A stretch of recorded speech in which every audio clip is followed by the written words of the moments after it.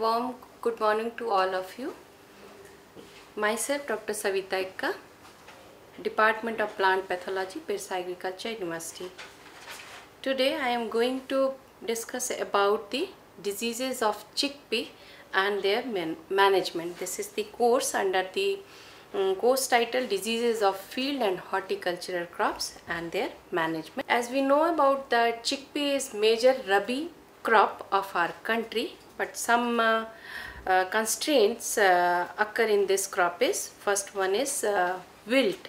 Wilt is major disease of chickpea caused by Fusarium oxysporum ciceris. Another disease is Ascochyta blight, which was caused by Ascochyta rabiei. Next one is Botrytis Gray mould, and the causal organism of this disease is Botrytis cinerea. Another important disease is rust, which was caused by Euromyces fabi. Now coming to the wilt of chickpea, this disease was first reported from India by Butler in the year 1918. As we know that disease appear from early stage of plant growth, that is 4 to week old plants are first affected by this disease up to flowering and podding. Some common wilt symptoms are flaccidity of leaves and succulent shoots, discoloration and chlorosis or yellowing of leaves, desiccation and drooping of petioles, rachis and leaves. The symptom extend to other plant parts. Finally, the plant wilt, collapse and die. When the affected stem or the stem of affected plant split open, a browning or blackening of xylem tissue are visible. This is the characteristic symptom of the disease, that is the blackening of xylem vessel. Now coming to the causal organism, as we know about that causal organism is Fusarium oxysporum pharma species ciceris. This pathogen causes 3 types of conidia. First one is microconidia, macroconidia, and one resting spore is chlamydospore. This comes under the class Sordarrhiomycetes, order Hyphocereales, genus Fusarium and species Oxysporum. Subspecies is ciceris. Now Fusarium oxysporum survive non-pathogenically as a mycelium complete with a mass of hyphae in soil with organic matter. It is a saprophyte or a heterotroph that can obtain nutrient by consuming decomposing organic matter. Fusarium oxysporum is characterized by 3 types of asexual spore.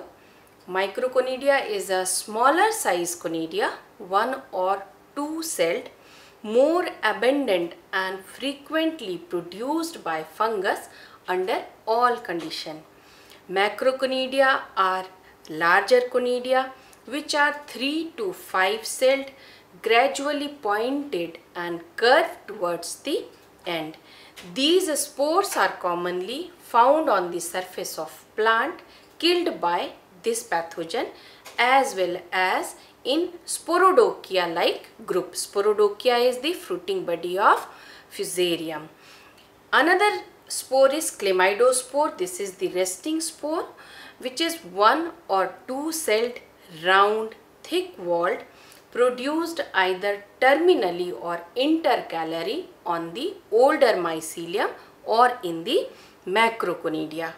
Now coming to the disease cycle, the fungus is facultative parasite, live saprophytically on soil organic matter.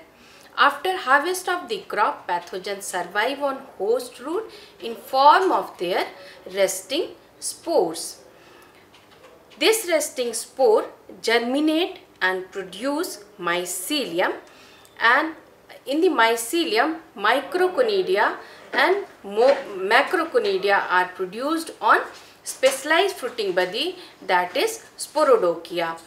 After production of micro and macroconidia, they germinate and produce germ tube which penetrate the host surface and enters into the, after penetration it enters into the xylem vessel, where it blocks the xylem tissue by multiply extensively and produced gum and block the vessel, and ultimately the plant wilt and die.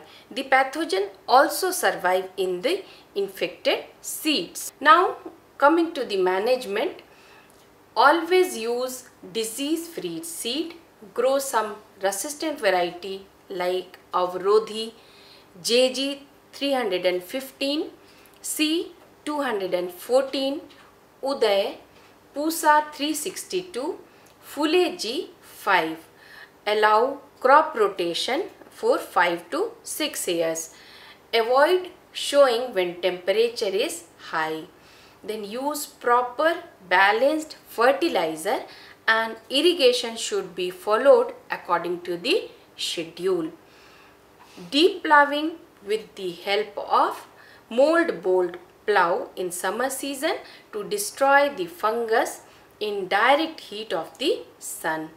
Mixed cropping with mustard, wheat, barley also reduce the incidence of disease. Late and deep sowing also reduces the incidence of wheat. This comes under the culture practices. Now in chemical treatment or chemical control, seed treatment with some bioagent like Trichoderma viridi at the rate of 4 gram per kg of soil, or Pseudomonas fluorescens at the rate of 10 gram per kg of seed, or carbendazim or therum. These are the fungicide, carbendazim and therum at the rate of 2 gram per kg of seed, eliminate the seed-borne infection. Now when the disease appear in the field, then soil drenching with carbendazim at the rate of 1 gram per liter is also effective. Next one is you also apply Pseudomonas fluorescens enriched with farmyard manure or Trichoderma viridi enriched with farmyard manure at the rate of 2.5 kg per hectare with 50 kg farmyard manure. Now this is all about the wilt. Next one is Ascochyta blight. Ascochyta blight is worldwide in distribution, first described in India by Butler in the year 1911. It occurs in epidemic form in Punjab and Jammu.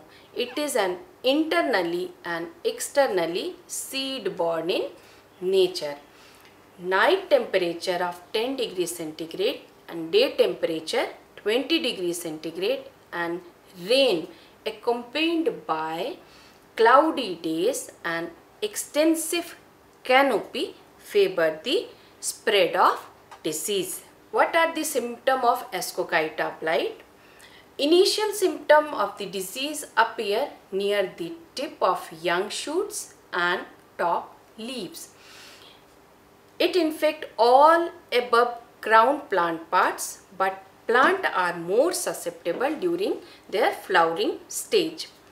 Ascochyta blight first appears as grey area on the leaves, stem or pod, quickly turn into brown lesion with dark border. As the disease progresses, small circular brown black dots like pycnidia, these dots are pycnidia of the pathogen, develop in the center of the lesion, frequently arranged in concentric circle and resemble a bull's eye. Concentric ring of pycnidia are most diagnostic characteristic of the disease.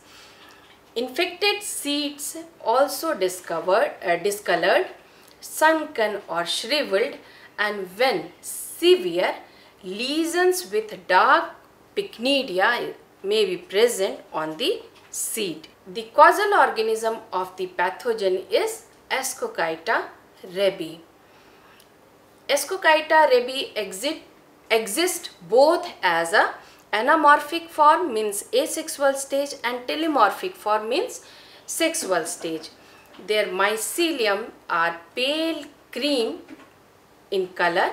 They produced asexual spore, that is pycniospore, which was produced in the asexual fruiting body Pycnidia, and their sexual spore is ascospores, which are produced in sexual fruiting body, that is Pseudothecium. It belongs to the order Spheropsidales and family Mycospherulae. The disease cycle of Ascochyta rabiei is the pathogen is seed borne in nature. It can also overwinter in field stubbles. Their sexual spore, that is ascospores, are produced in field stubble or seed and dispersed by wind. The disease can be devastating in the areas where cool temperature, that is 15 to 25 degrees centigrade temperature, and relative humidity prevail during the crop growth. Ascospores that land on the chickpea leaves and stem need at least 2 hours due to germinate. For the management of disease, we always use disease-free seed, follow crop rotation, intercrop with wheat, barley, mustard, application of 40 to 60 kg potash along with 20 kg nitrogen and 40 kg phosphorus reduces the severity of disease. The seed-borne infection can be eliminated by seed treatment with carbendazim at the rate of 1 gram per kg of seed. The foliar spray of mancozeb at the rate of 2.5 gram per liter or Calixim M at the rate of 900 gram per hectare significantly control the secondary infection. Last disease of chickpea is Botrytis Gray mould. Botrytis Gray mould caused by Botrytis cinerea is the second most potentially important disease of chickpea after Ascochyta blight. The first occurrence of the disease was reported from India by Shaw and Ajerkar in the year 1915 and later by Butler and Bisbee in the year 1931. The first epidemic of Botrytis Gray mould was reported in the year 1965 in Argentina, which resulted in crop loss of 95%. Coming to the symptom, the pathogen attack all aerial parts of the plants including flower, buds, branches and stems. Initial symptom appear as small water-soaked spots which enlarge and become brown in color. After some time, these spots are covered with dense, fluffy fungal growth. Such growth is normally visible on the flower buds and young branches which are in the center of the plant canopy and remain wet due to high humidity. Diseased branch hang down due to rotting of tissue. On the stem, moldy growth is replaced by black sporodokia. Sporodokia is its asexual fruiting body. Infected plants produced shriveled seeds. Now the causal organism is Botrytis cinerea. It is an asexual stage of necrophytic fungus. Necrophytic means kill and feed on the cell of dead plant. The generic name Botrytis is derived from the classic Greek word Botrytis, meaning grapes. Grapes refers to branching of conidiates. Conidia are produced in a produced like bunches of grapes. That's why it known as Botrytis. It belongs to the class Hyphomycetes, order Moniliales and family Moniliaceae. The sexual stage is Botryotinea fucilinia. It belongs to its sexual stage, produces ascospores. Ascospore is its sexual spore which formed inside the SI. This sexual stage comes under the class Discomycetes, order Halotiales, family Sclerotiniaceae. The fungus survive in infected seeds as well as plant debris left in the field, both in parasitic and saprophytic form. It can also survive as in form of sclerotia. Sclerotia is its resting spore. These sclerotia germinate under favorable condition and produces apothecium. Apothecium is its sexual fruiting body which bear SI and ascospores. Ascospores, their sexual spore germinate and produce germ tube which proliferate saprophytically and form mycelium mat on the host surface. The disease spread fast in the month of February and March.